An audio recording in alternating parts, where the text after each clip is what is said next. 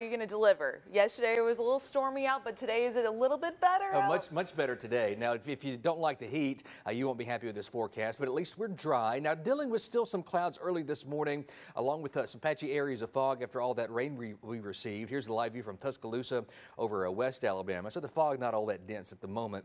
Checking in on the radar across the central part of the state. It's not showing anything. So finally, if you're going out early this morning, perhaps heading to church, we're dry here. Now, there's a couple of showers in northwest Georgia, but that will remain off to the east of us. So these clouds down along the Gulf Coast, and not a drop of rain to be found across much of the south and southeast part of the country, with the exception of those few showers into Georgia, Mississippi. We are dry as well. So there's nothing heading this way.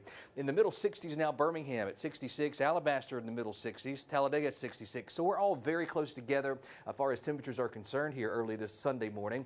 There's the live view from the BJCC over downtown Birmingham. Now we turn our attention to the very warm temperatures in the middle 80s, between 83 to 86 degrees to wrap up the weekend. Now that's just slightly above average. Of course, as we progress through May, the average high increases, so that's exactly what we're dealing with.